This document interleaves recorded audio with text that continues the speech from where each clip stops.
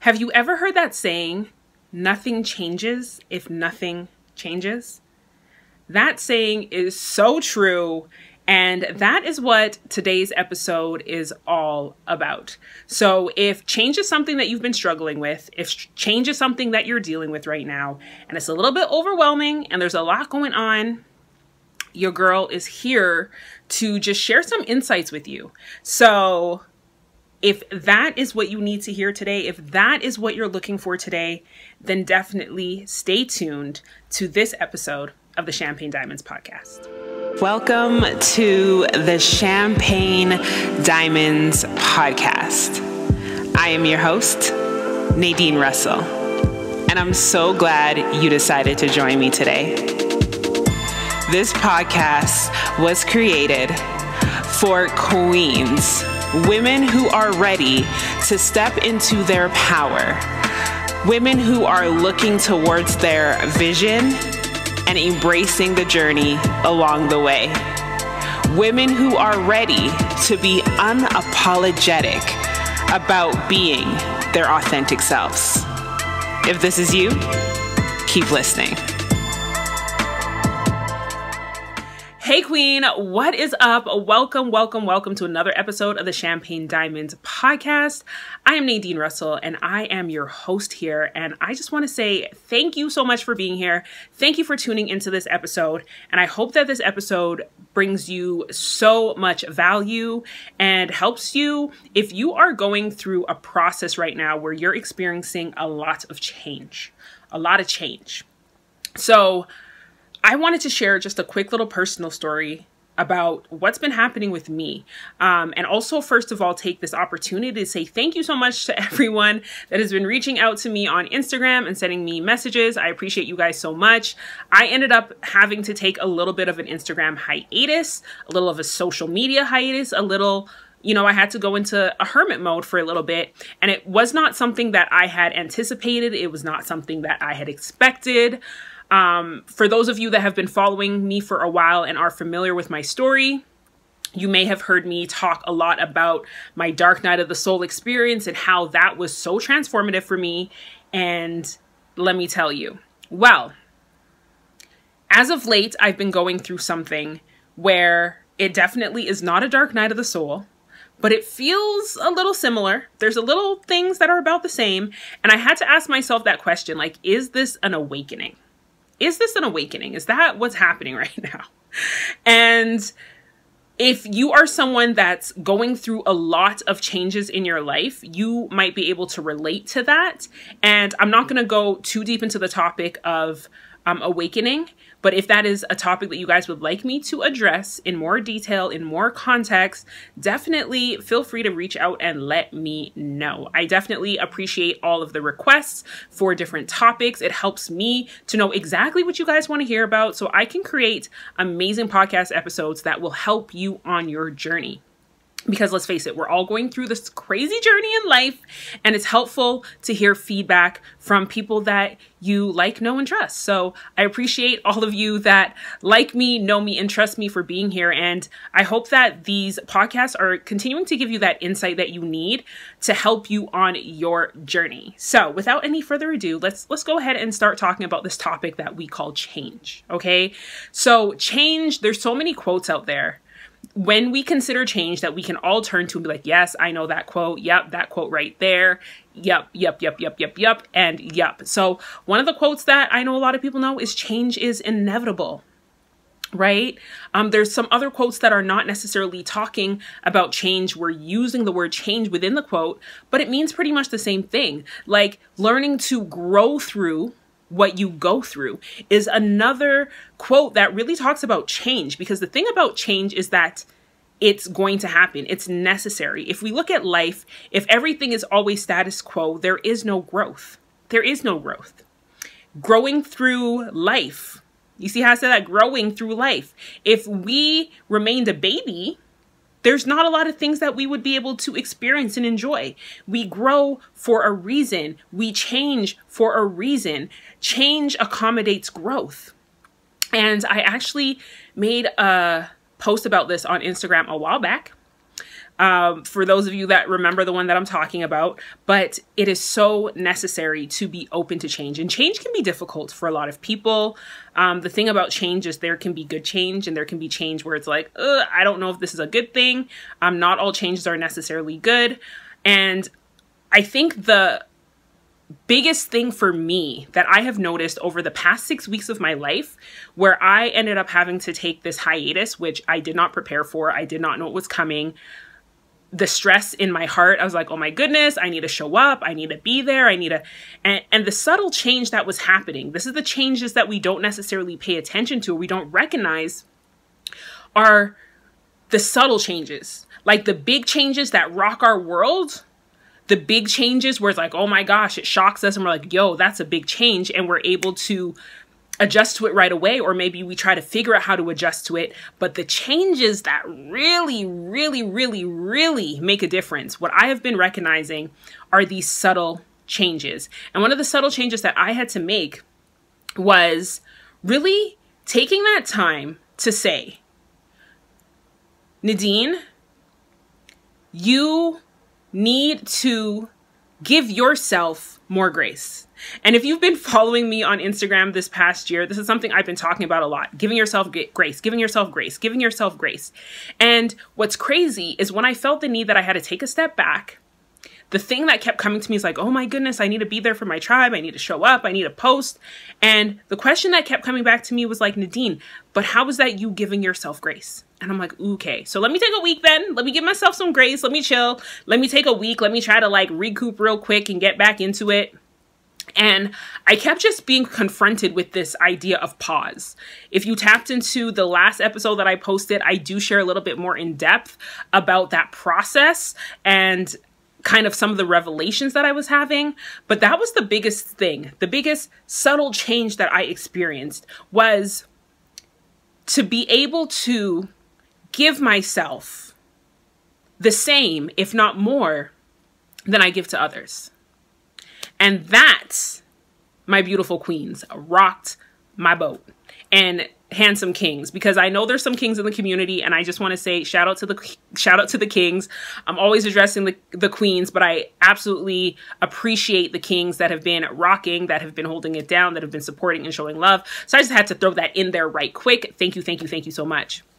So it's these subtle changes that happen where we're like, oh, okay, I don't really know what this is going to look like. I don't really know what the outcome's going to be. I don't really necessarily have a solution to this change or anything that I can do to prevent me from feeling the stresses of this change, because the subtle changes are a lot of times changes that we have absolutely no control over. They're those little changes that are happening in and around us. And sometimes for those that are empathic and highly sensitive people and are deeply connected to their intuition and tapped into source energy, sometimes we can kind of feel those currents and we know something's a brewing, but we don't know what it is. And we're not sure how to approach it. But those changes, let me tell you, when you go through those changes, they change everything. They change everything. So regardless if you're going through a subtle change or a massive change, whatever change you might be going through today, I hope that this episode helps you to get a little bit of comfort in the process that is change, because change is not necessarily easy. Sometimes when change is easy, I'm like, yes, come on, change. But sometimes change is not easy. And sometimes yes is not the answer when you're feeling the change. Sometimes it's like, oh my gosh, I can't believe this is happening. Why is this happening to me? A lot of times we go into that victimhood mindset when there's a lot of things happening that are outside of our control. If somebody asked me, you know, what was the feeling that I've been feeling, or the sentence that I kept saying when people kept asking like, oh, how are you doing? How are things? I'm like, ooh, it's challenging. Ooh, it's challenging. It was challenging because a lot of time change is unexpected. It's not something that we're necessarily used to, especially if it is showing up to us unawares. Especially if we have no time to prepare for it, we can be like, oh, MG, like, why is this happening? Like, what? Like, what's happening here? So if that is you, I get it. I feel you. I'm with you in this journey, in the trenches, going through massive change in my life right now. So I just want to encourage you by providing you with like 5 simple steps that have really been helping me through this period. And, you know, the bonus step where I guess it's not a step that I put in there, but it's something that I started out explaining and prefacing for this episode is really about giving yourself grace. This has literally become my theme for the year unexpectedly, especially with my word for this year being ascension. It has been so necessary for me to give myself grace and continue to give myself grace and give myself grace, which can be difficult because when you're experiencing change, there's going to be a lot of things that are different and you're not used to approaching things in certain ways. And sometimes you have to relinquish all control. For those of us that feel like, okay, we got to have this done and this has to be like this, it can be very stressful, you know? And I just want to encourage you to give yourself grace. That was a lesson that I've been teaching. It's a lesson that I've had to learn. It is so, so, so important. And it can be difficult when you're thinking about how else you are impacting and affecting other people, which was a huge thing for me. I'm like, oh my goodness, there's people that look forward to my posts. Like, how's this gonna, you know, but the thing is, I've said this a lot of times too, like we are unable to pour from an empty cup. So I just had to remember these things and to be able to give myself that grace. And one of my favorite quotes for this time period is that the comeback is always better than the setback. Quote me on that, tweet that. The comeback is always better than the setback. Okay, queen? So if you're going through some crazy change right now and you're maybe not able to execute things the way that you would like to execute them, and you don't feel like you're on top of the world and you're able to do all the things and be all the things, I want you to, first of all, give yourself some grace. Remember that you cannot pour from an empty cup, and acknowledge that the comeback is always better than the setback.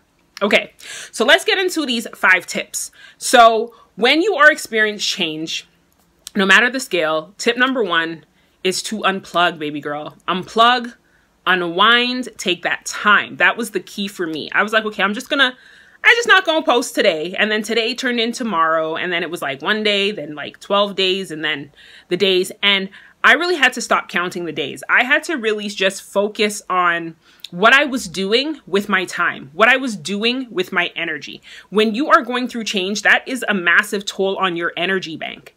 It is a lot to process change. It takes a lot of energy to process change.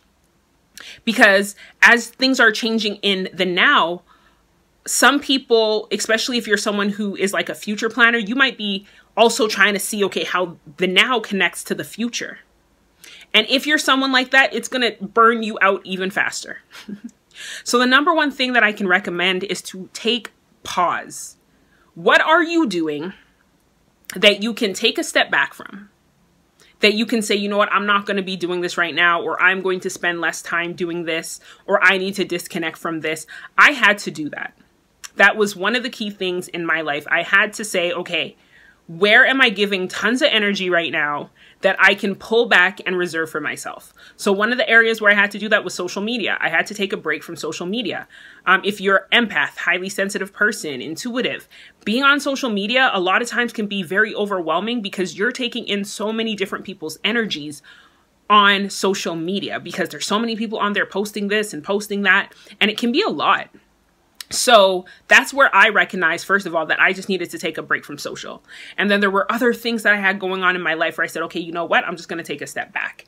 And this part can be very difficult for a lot of people because people feel like when you take a step back from something, that means that you're a failure. This means that you're giving up. This means that you're not good enough. It don't mean none of that, queen. It does not. It does not. So if that's what you're thinking, I'm going to need you to rewind because that's not what it means. Just like when you're working a job, you need to take a vacation. It's the same type of thing. Sometimes you just need to disconnect. Take that vacation. Take that break for yourself in order to reset your energy. That's all that is. So don't beat yourself up if you need a break. That just means you're human. We are all human. We need breaks. And it is so important to take that time to unwind, to unplug, to disconnect from the things that are draining your energy. Okay? That is step number one. Okay? And I'm not going to tell you how long you need to do it for, because that's up to you. Some people just need to disconnect for a couple hours. Some people need to disconnect just for a few days. Some people need to take a couple weeks, a month. It's up to you. This is about you being in tune with yourself and knowing how you are able to function under all of these circumstances. So give yourself that grace, and also give yourself that time that you need to be able to get rejuvenated and refueled. So that way you can show up as your best self when you come through with that comeback. Okay, queen? So that's the first thing, is to unwind, to unplug. Number two, while you are unwinding and unplugging, use this time to reflect. Reflection is huge, because here's the thing. A lot of us unplug and we unwind, and then we just jump right back onto the ship. Like we jump back on the horse. We don't make no changes. We just like, okay, I took my break. Now I'm going to throw myself back into everything, back like I never left. And here's the thing. When that happens, then a lot of times you'll notice that you'll have to take another break, and then another break, and then another break. And it becomes very cyclical. So what I highly recommend is, when you're taking that time to unwind, to unplug, to take that time for yourself, take an opportunity, queen, to tap in and to do some reflection. This is where journaling comes in, okay? Journaling is bae, okay? Journaling is something that I used to do a lot of a long time ago. I started getting back into it, dibbling and dabbling into it last year. This year, I'm coming in a little bit stronger, so much so that I've actually created a planner, or a journal, I should say. I've created a journal called Thoughts Become Things, and it is a manifestation journal, and it's actually available on Amazon. Yes, this is a shameless plug, so definitely go ahead, check it out. If journaling is something that you would like to experiment with, check out this journal. It's super easy to follow. I got some feedback already from individuals that have purchased it that are loving it. So that makes me feel better, because I don't have to be biased up here talking about how bomb the journal is. But it's a journal that I really love. I'm so happy that I have the opportunity to create it. And I'm even more happy to know that there's individuals out here that are loving it, that are enjoying it. So back to the topic at hand. Journaling is so important if you struggle with being able to reflect, because some people can reflect just in their mind, but it's very helpful if you're able to put pen to paper and write out those thoughts, those things that are coming up in your mind that you're reflecting on, those questions that you need to ask yourself.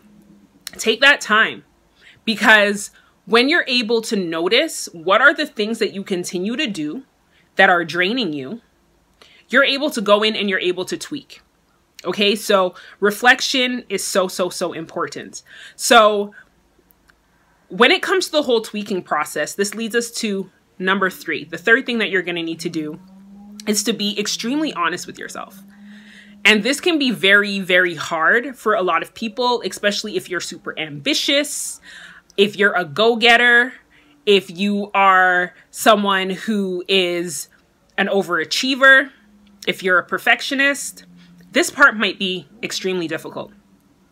So I want to encourage you again to give yourself grace and know that this is a process that might take you some time, and that is completely okay.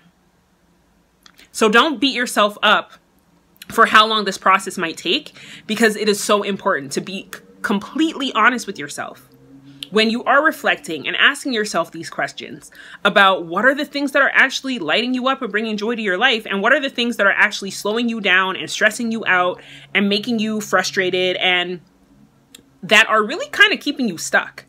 So that is something that is super important to explore when you are reflecting. It's to be extremely honest with yourself. Be honest with yourself about what you need to change. Be honest about yourself with what you want to let go of. Be honest with yourself about what you want to add in. What else do you need added in, queen? Now, this is a part that a lot of us forget. And this was a part that rocked my world in this time, is really paying attention to what are the things that I wasn't getting, the things that actually ignite me, the things that actually activate my soul. What are those things? Because those things are even more important than the other things. The things that activate you and light you up, those are the things that are going to keep that engine going. Those are the things that are going to propel you to keep moving forward. Those are the things that are going to take you from those times of feeling drained and stressed to feeling excited and exuberant and happy for life. So a lot of times we get stuck doing so many things that we're doing to please so-and-so, that we're doing because we think we should be doing it, that we're doing because it looks like the right thing to do, and it doesn't light us up, it doesn't excite us, it doesn't make us feel good. And then we're on this cycle of continuing to do things that we don't like, Ain't nobody got time for that. And I want to take a pause here because I know there's the people that are going to be asking about discipline. Oh yeah, sometimes you got to do things that are hard. Sometimes you got to discipline yourself to do da-da-da-da-da-da-da-da. And it's true. A lot of times there's things that we don't like to do, that we wish we didn't have to do. And it's important to have the discipline to do those things. But if you notice that there are things that you hate doing all the time and you keep adding more and more and more of it, it's time to pause. It's time to pause, because there's a thin line between discipline and torture. Okay? So what you want to be able to do is to do some of the things that you don't like in regards to disciplining yourself and getting it done. But also you want to make way and make room for yourself to start doing more of what you do like and less of what you don't like. So for business owners, these are things that look like when you're growing and expanding in your business, then there's certain things that you don't like doing that you can, delegate to somebody else, because now your team has grown. You have more time to focus on the things that you enjoy, and then you delegate the things that you don't really want to do. The things that you don't like to do, there's somebody who likes to do them. So let's also keep that in mind as well. Okay? So be honest with yourself, because nobody's judging you. This is you looking at your life. And a lot of times the things that slow us down from being honest with ourselves is that we're so in our head about, oh, what so-and-so is going to think. Nah. This is your personal time, queen. This is your personal time with you. So be honest with yourself. Okay? Tip number 4. So now that you've taken this time, you've unwound, you have reflected, you have been honest with yourself. Now, what do you do now? It's time for you, queen, to make a plan. What is your plan? What is your plan? What is your action step? And this is beautiful in the sense of manifestation, because when you make a plan, you're able to get super clear when you write it out. So this is a form of scripting, or a form of writing, I should say, that's called scripting, which is a very popular manifestation technique. And when you take that time to get super clear and start making a plan and connecting the dots, you're going to start feeling relief. You're going to start feeling better about the choices that you're making. You're going to start feeling better about all the added things that you needed to add into your life that's going to light you up. And all the things that you said, no, this ain't working, let me get rid of these things. You're going to feel better about it. You're going to start being able to visualize yourself and to start feeling yourself becoming the best version, because now you're fully in alignment with what lights you up. You're fully in alignment with the things that make you happy, that bring you joy. Because when we're tapped into that joy frequency, it's easier for us to operate on a day-to-day basis. And like attracts like. So more joy attracts more joy, attracts more joy, attracts more joy. Which brings me to the lesson from last year, which was following your bliss. How are you following your bliss? Are you following your bliss? So that is step number 4. And the fifth step is to start implementing.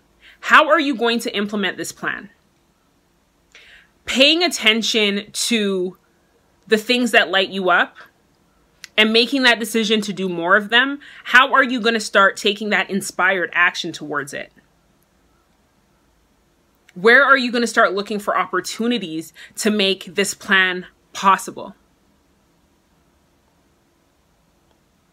Because manifestation works when we step into that, when we step into that belief, when we have that gratitude for things that haven't even happened yet, when we have that gratitude for things that we're experiencing, when we have the faith to research industries and topics and ideas that we want to do, when we have the courage to take the first step and to start looking into things and start talking to people that are already doing the things that we want to do and start researching. What is your action plan going to be? So I'm going to go ahead and break it down for you one more again, the 5 steps on how to handle massive change. Step number 1 is to unwind and to unplug. Step number 2 is to reflect. Step number 3 is to be honest with yourself. Step number 4 is to make a plan. And step number 5 is to implement. So I hope that makes sense to you. I hope you got these gems. I hope you took some notes. I hope you shared this episode with a queen that you know or a king that you know that is going through massive change right now. Because let's face this, pretty much everybody is going through massive change right now, especially with being in the middle of a global pandemic. There's a lot of massive change. And I hope that this episode really inspired you to pay attention to how you're feeling. Pay attention to your soul. Pay attention to your emotions and what they're telling you. And take that time to sit with them. Take that time to discover yourself more and to learn yourself more. Because let me tell you something. On this self-love journey that I have been on for half a decade, over half a decade now, is the most beautiful relationship that we will ever have is our relationship with ourselves. And we cannot continue to allow ourselves to be second on our list. If we do not put ourselves first, who is going to put us first? We have to be realistic with that. If we can't take that time to sit with ourselves when we're going through massive change and ask ourselves the important questions, who are going to ask us those questions? If you're lucky and blessed to have friends and family in your life that are very intuitive and really tapped in and naturally ask you these questions, you are so blessed. You have so much to be grateful for. If you have a mentor or a coach or someone that you can sit down and talk to that are going to ask you these questions, you are also very blessed. But we live in a world where a lot of people don't even know that they need to sit with themselves and to go on a journey of self-discovery and self-reflection. A lot of people don't know that. So I hope that this episode helps you on your journey. Because I'm telling you, these last 6 weeks of my life have absolutely been crazy. I did not see half of these things coming. It's like I felt in the undercurrents, like something's brewing, something's coming. Wasn't sure what it was. But let me tell you, challenge, opportunity, confusion, upset, heartbreak, joy, peace, frustration, all the emotions jumbled up together in a pot have been expressed over the past six to 8 weeks in my life. And I'm here and I'm standing, and I'm here and I'm grateful to be able to share my journey, to be able to share my story. And I hope that this episode truly, truly blesses you. I love you so much. I appreciate you. And for y'all waiting to jump back on the gram and have a little conversation with me, don't worry, your girl's preparing to be back on the gram again. So definitely look out for me at Entice the Brand, and always come through, visit me at my little virtual house at www.enticethebrand.com. There's going to be a lot of new and exciting things coming very, very soon. I'm actually going to go ahead and just right now put that in there, that there is a new merch collection that's being launched. Definitely look out for that. There's going to be some new things in the store for you guys to pick out for the fall, winter season. And yeah, more things drop in here and there. So I want to say thank you again so much for being here. I love you. I appreciate you. And I will see you next time in another episode of the Champagne Diamonds podcast. Bye for now.